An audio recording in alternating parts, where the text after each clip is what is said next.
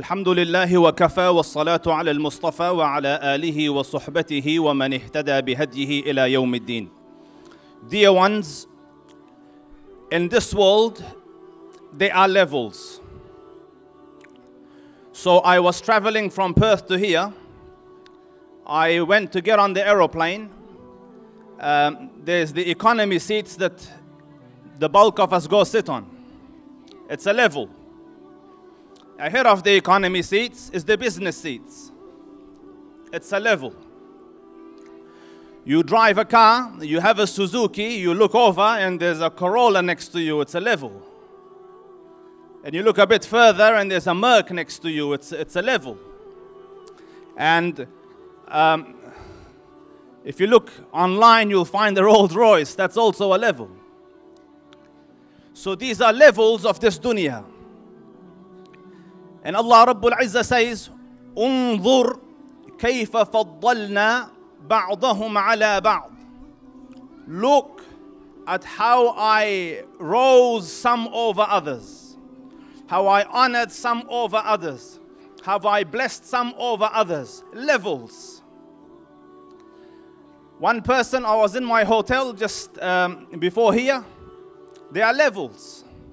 After a certain level, it's called club level. You get the normal room size, and then they get a deluxe size, and then you get a suite, and then you get a presidential suite. Levels. So these are the levels of the dunya. And Allah Rabbul Izzah says, وَالْآخِرَةُ أَكْبَرُ دَرَجَاتٍ وَأَكْبَرُ تَفْضِيلًا. The akhirah, bigger levels and bigger stations of honor. I want to show you some. So in the akhirah, in the meeting of your Lord after everything is finished and you've gone to Jannah, where you meet Allah Rabbul Izzah, there seats will be prepared, stations for you to sit on. The highest level is a seat of light. المتحابون بجلالي لهم منابر من نور. They will sit on mimbars, stations, thrones of light. Don't misunderstand. It's not like this where light shines under it. They will sit on light. Light will hold them. Then there will be people who are sitting on thrones of pearls. Like a throne will be made of a shiny pearl, then on gold, then on silver. The lowest level, وَجَلَسَ أَدْنَاهُمْ عَلَى كُثْبَانِ الْمِسْكِ. The lowest level will sit on cushions of misk. Levels, dear ones. Misk, just so you know, I was overseas in Malaysia. A person brought it for me. 10 milligrams, $3,000. Lowest level of seating in on cushions of misk. Levels, dear ones. The hadith of the Prophet ﷺ says, for the reciter of the Quran and the memorizer of the Quran, Allah Rabbul Izzah will say, read and rise. Levels. You'll go up in levels. Where the recitation stops, the lift stops. So, my dear brothers and sisters,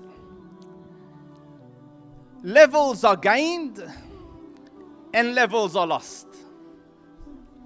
I will give you an example. One of the sheikhs walked out of the masjid or walked into the masjid, either which one. And there was an ordinary layman at the door, and the man insulted the sheikh. So the sheikh, alim, rabbani, mu'addab, said, Jazakallah. You know, hard to do, Habibi. Like someone comes and insults you, Jazakallah is the last thing that comes in mind. There's a few other steps before Jazakallah, like a black eye. But the Sheikh Mu'addab, Murabbi, said Jazakallah. And then he walks home, but the heart hasn't forgiven. He said Jazakallah, but the heart is struggling with it. When he reached home, he forgave the man. By the time he reached home, the distance, he forgave the man. Then he regretted it. He said, how many levels did I lose in this distance? Had I had been the one to forgive him at the door, what maqam would Allah have given me? And now that I have traversed all these steps, how many levels did I lose? Every opportunity that comes is a level up, or a level not up, or a level down. And I will give dalil because Ahlul Ilm are sitting here and then they will say, what is the dalil? So, khud al-dalil. So the Prophet sallallahu alaihi wasallam, listen dear ones.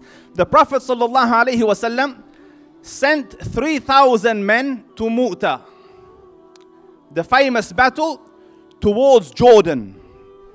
3,000 men marched. These were his instructions.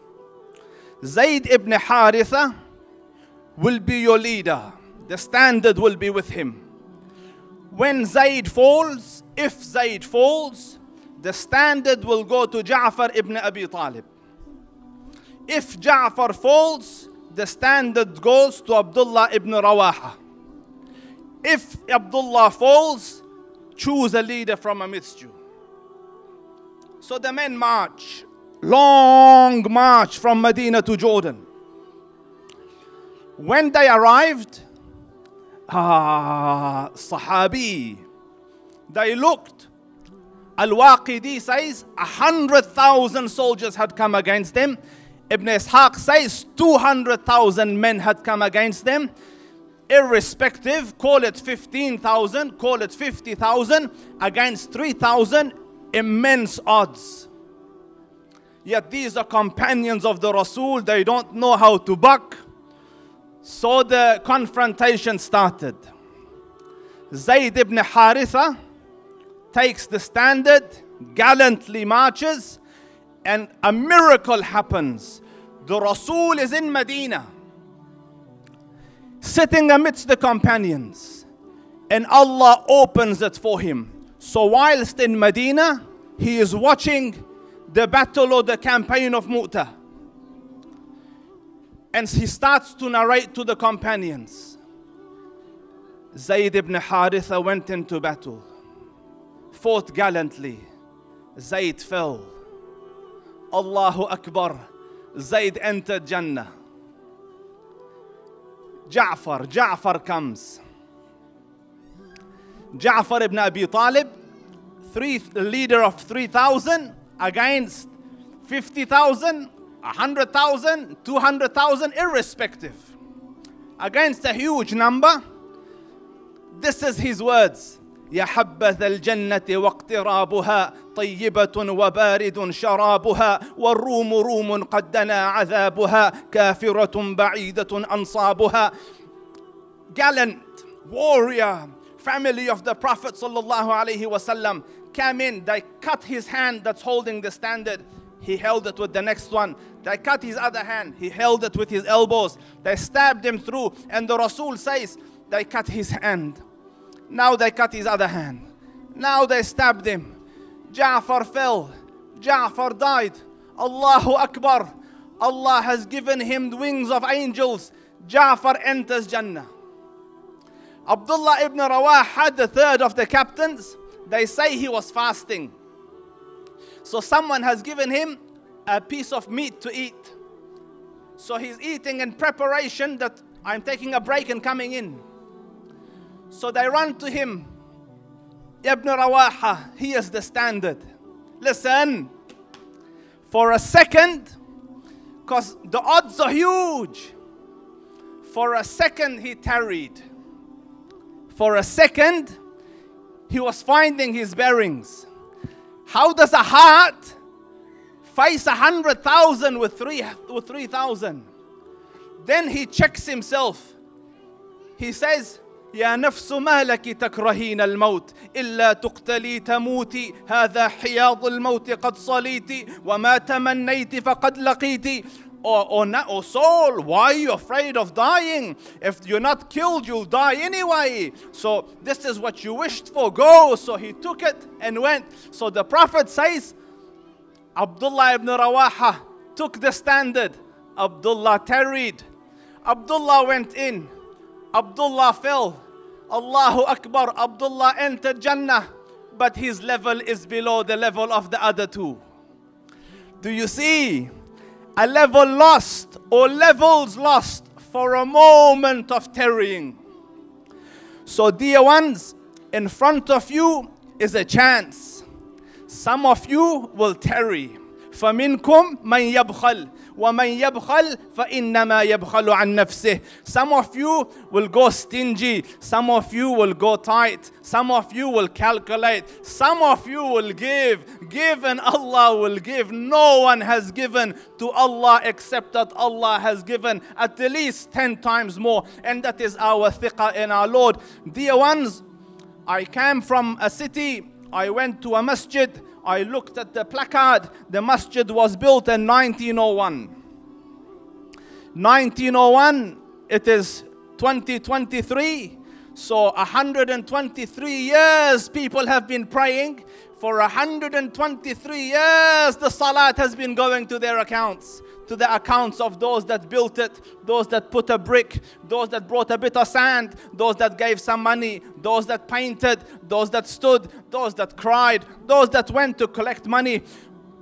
And the hadith you heard tonight, whoever encourages towards khair, it is as though he has done it. Allah's not stingy, Allah's kind, dear ones. So insha'Allah, in your little dollars that you spent, I and my attendance, and insha'Allah in what Allah will help me to spend, insha'Allah this place will build, and it is a waqf, and it is already built, walillahi alhamd. And people will come and generations will come and go, and me and you will be in our graves, and every day you will look and click, click, click, click, click. Hasanat will come, prayers will come, ibadat will come. When you are in need and dire need in the akhirah, maybe this will be the cause of flipping your scales. Allah give you goodness for your patience. I thank you. Wa akhiru da'wana alhamdulillahi rabbil alamin. Wassalamu alaikum wa rahmatullahi wa barakatuh.